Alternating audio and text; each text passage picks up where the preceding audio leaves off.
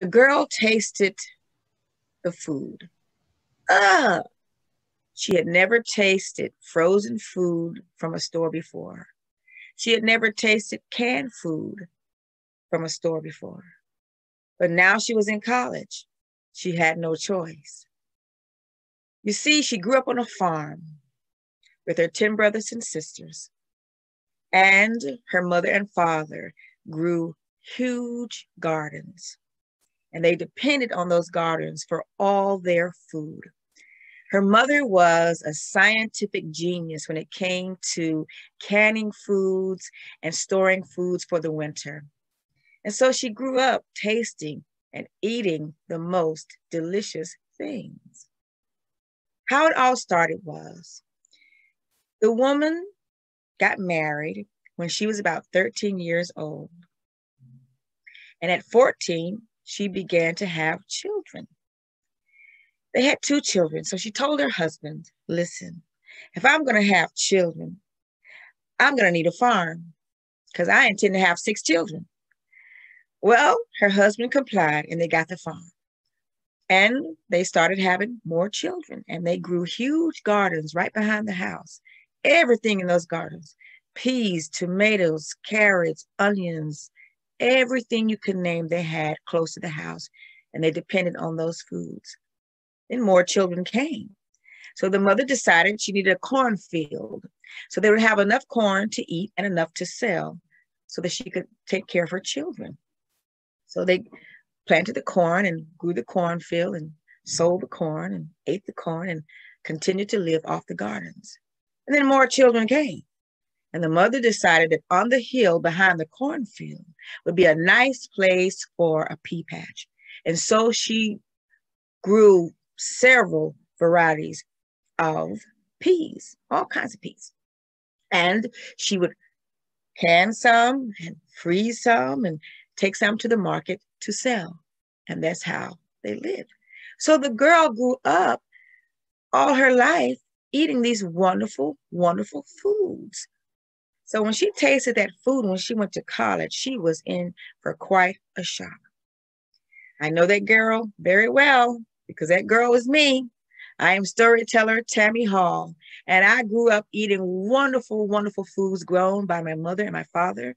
And as years went on, I learned to plant and to grow. All of the children learned to plant and to grow. And now my mother is 95 years old, and she still lives on that farm. And horses roam where once gardens grew. But now the grandchildren are here, the great-grandchildren are here.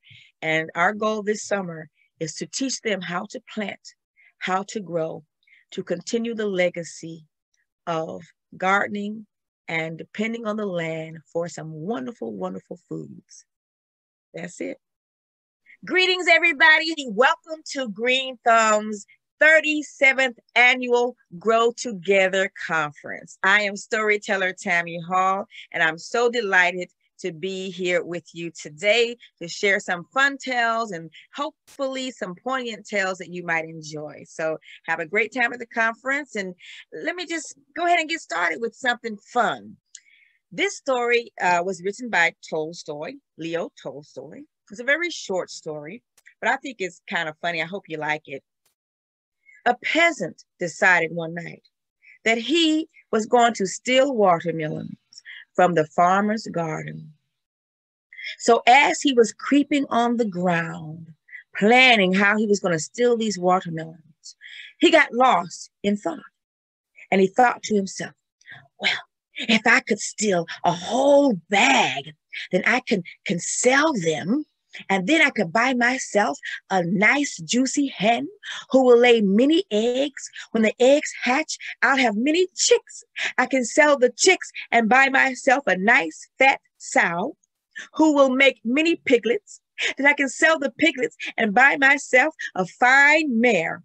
The mare will produce many tiny coats.